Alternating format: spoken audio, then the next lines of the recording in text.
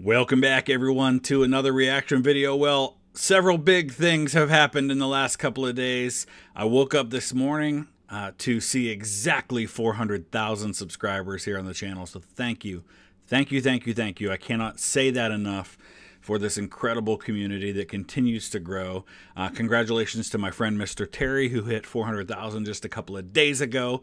Had to beat me to it, jerk. No, I'm just kidding. And I'm going to be appearing on his charity stream tomorrow night. Speaking of streams, we're going to be doing one here on the channel today, 5 p.m. Eastern. A celebration of 400,000. Do some Q&A, play some games. I really have no idea what we're going to do. We're just going to have fun interacting. So that was one thing. Second thing that happened over the weekend is my Rangers in Scotland, the team from Glasgow, won the Scottish Cup for the first time in I think like 20 years. They have the most Scottish Cups, but it's been a while since they won one. Their friends over at Celtic across town in Glasgow have been winning them all. So excited for that. That's why I'm wearing the jersey today. And the other thing that happened, you all started letting me know last night, was that Salmonella released a new video. Now, typically my policy is to wait the better part of a week, typically to give a video a chance to get views before I do a reaction. But in unique cases, Salmonella oversimplified, really big channels that people all watch like instantly when they come out, I'll make an exception to that. So I didn't do it last night. I waited until today. Hopefully you've all already watched the video. If you haven't, please check it out. Check out some of his other stuff. Warning up front to those of you concerned about such things, his videos are not typically family friendly, so just be aware of that. They are very entertaining and very interesting and full of great information. So this one is Presidential Pets, a brief history. I'll put the link down in the description to the original content. Definitely check him out. Good stuff. Let's dive in.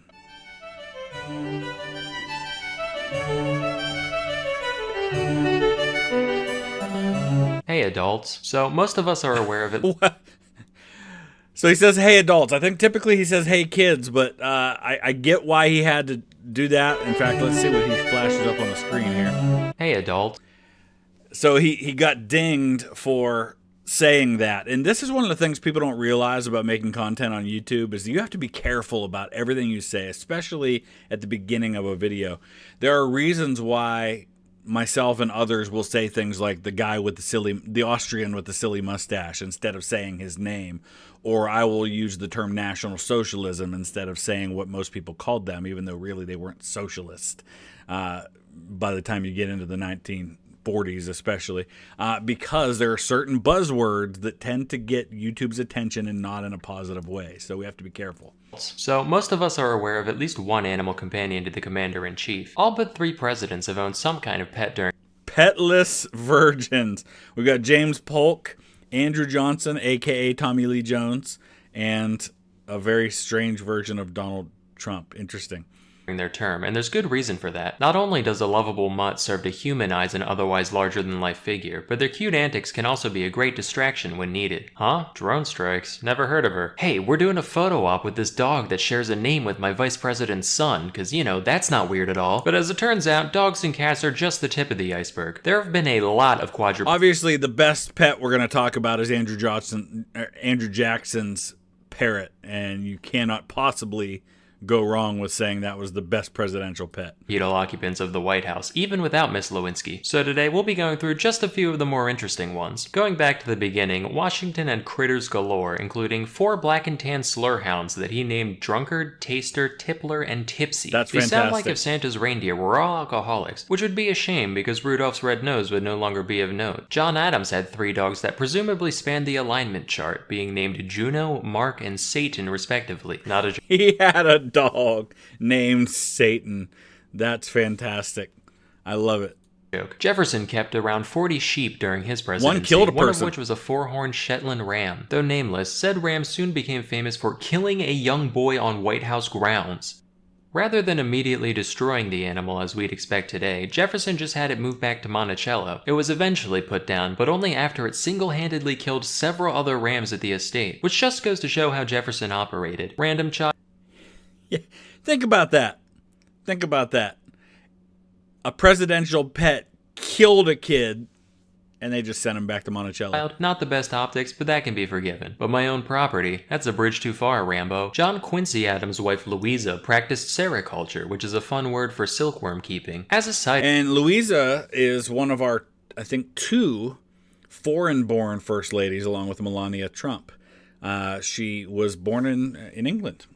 Note, sericulture has been going on since at least 3630 BC, which is kinda nutty, because that means we domesticated worms to turn their goo into clothes before we figured out how to ride a horse. Jackson had an African gray parrot named Paul, short for Polly, that would apparently curse like a sailor, probably thanks to the teachings of Old Hickory himself. Having outlived its owner, Paul ended up being removed from Jackson's funeral service after unleashing so much profanity that guests found it genuinely upsetting. He also kept...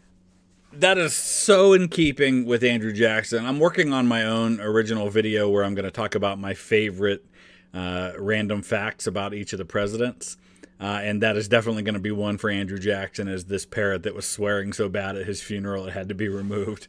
But it's when you think of presidents, like if I were to say what president probably had a parrot that swore so much it had to be removed, it seems to me Andrew Jackson would probably be at the top of my list of who that would be. Roosters for cockfighting, which was acceptable at the time and still far from the worst thing he's done morally. During Van Buren's term, the Sultan of Oman sent a variety of gifts to the president, among them being a pair of tiger cubs. He was like, "This is badass," and desperately wanted to keep them in the White House. But the dickheads in Congress asserted that, due to a specific constitutional provision, gifts to the presidential office weren't for the man himself, but for the people. Van Buren said, "Fuck the people, them's my tigers," and got into a legal... Them's my tigers. That's true, though. It's very highly regulated. I mean, there's a lot of such rules like that, because you got to figure every single time a president meets like a dignitary from another country, they're probably going to bring a gift of some kind. And there's been a lot made of some of the gifts over years that have either been given or received by a president, and what it says about those people. Battle with the legislator over the issue, which he eventually lost. The tigers were subsequently sent to a zoo, and over 20 years later, Van Buren died of pneumonia, completely unrelated to this incident. Although Andrew Johnson had no du jour pets, he did befriend a family of mice he found in his bedroom, feeding them flour and grain and referring to them as the little fellows. It's an oddly wholesome thing to hear from someone who essentially set the trajectory for the next 100 years of black disenfranchisement. 100%. Thank you, Salmonella, for pointing that out. It's why Andrew Johnson might be my least favorite president. No, he is my least favorite president, not named Thomas. Johnson, we still have a country to rebuild. Get out of my room, I'm getting rat-pilled. Taft had 2 cows during his term. The first of them was named Mooly Wooly, and she died a year and a half in after, quote, eating too many oats. Mooly was promptly replaced by the far more dignified Pauline Wayne. She was a real dime of a heifer, which led Taft to show her off at the International Dairymen's Expo in Milwaukee. In order to get her there, she was transported in a private car attached to a train headed for the stockyards in Chicago. But a switch crew mixed up which car was hers, leading to 2 days of frantic telegraphs asking where the president's cow had gone. She only narrowly avoided the slaughterhouse when a couple of attendants at the stockyard recognized Pauline for what she was, and all was well. Impressive that they would have recognized her. They probably wondered, why is this random cow on its own cart? This one requires a little background info. So the traditional Thanksgiving dinner was and remains a significant yearly ceremony for the first family. So who do we have here? We've got Franklin and Eleanor Roosevelt. We've got Gerald Ford, Bill Clinton, and his daughter Chelsea and wife Hillary. We've got, I have no idea who that is, but it doesn't look like one of the presidents. We've got Eisenhower here, George W. Bush, and Donald Trump.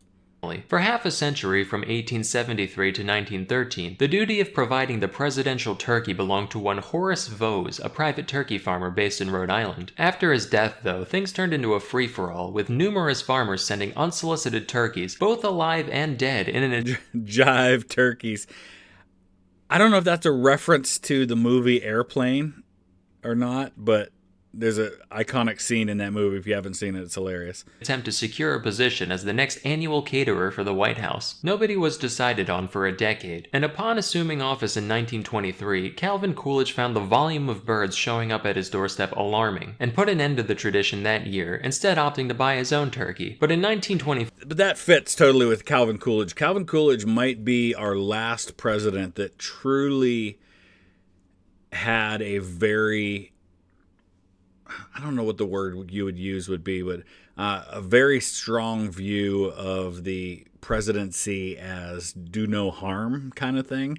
Like basically a caretaker rather than an active, Theodore Roosevelt very famously said that being president meant that you had a bully pulpit.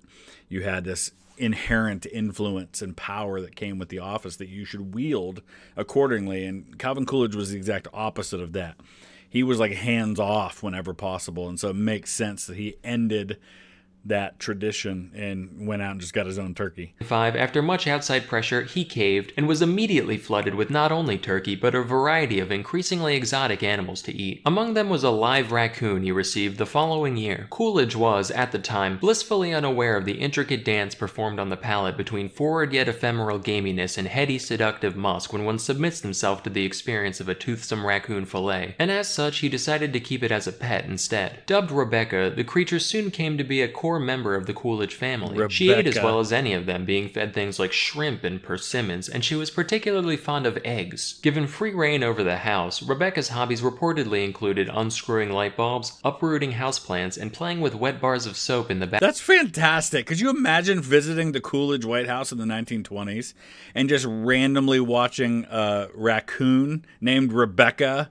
scurry by as you were on your way to see the president? Bathtub. She was so beloved that she even had her own treehouse built for her in the White House yard. When the Coolidges made way for the Hoovers, Rebecca was forced to vacate her post, but the new first family soon found that they had a squatter on their hands. The new tenant of Rebecca's treehouse was a wild opossum who, rather than being evicted, was adopted by the Hoovers in a similar fashion to Rebecca, albeit from a farther distance, mostly just saying, yeah, that's ours now. He was given the name Billy Possum, which is a reference to our old friend Taft. See, as the man following Teddy Roosevelt in the White House, Taft had some big shoes to fill. So during his term, some enterprising young dumbasses approached Taft with what they claimed would be the sequel to the teddy bear. They called it Billy Possum, which is itself a reference to the president's fondness of possum and taters, a dish he famously requested at a banquet in Atlanta as an act. Ohioan to President Taft, we do not make it a habit of eating possum and taters here in Ohio. In fact, this is the first I'm hearing of that being a dish.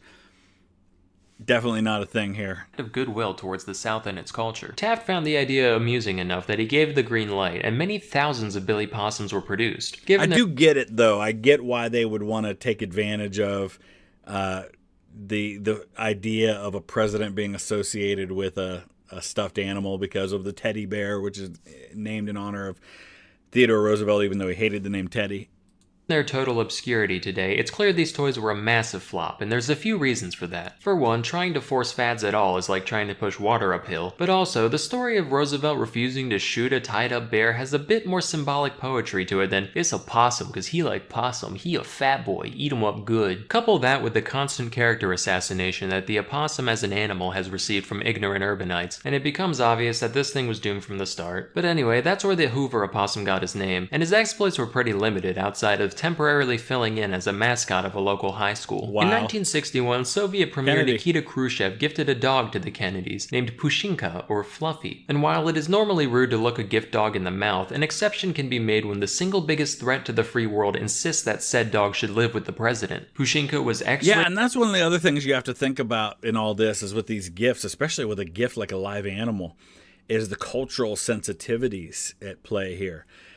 So I don't want to give anything away because I don't want to get this person in trouble, but a family member works at a hospital and had a very famous patient who was very wealthy and was from a foreign country and gave gifts to everyone who had treated this patient.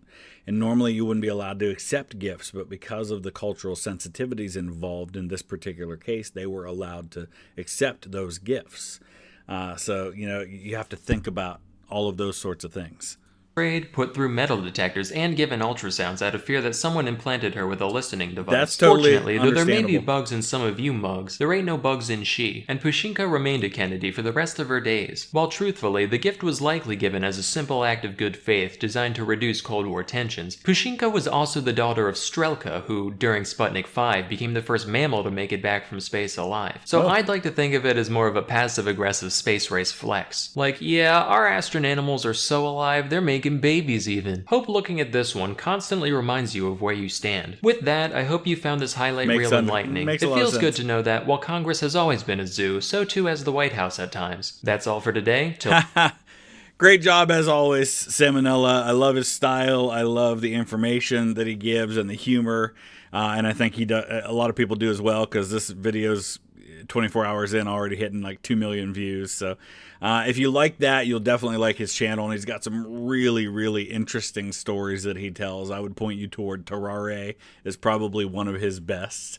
But also the one about President Garfield's assassin, Charles Guiteau, is really, really good as well. So those are a couple I'd recommend if you haven't already checked them out. I have done reactions to both of those as well. So let me know your thoughts. Use the comment section below. If you got a suggestion of something you'd like me to check out, I'd be glad to do that. Just put it in the description or send me a link. If you do post a link, just keep in mind that I'll have to approve that before it shows up. So don't think that I'm deleting your posts or anything like that. So thanks for watching. See you again soon.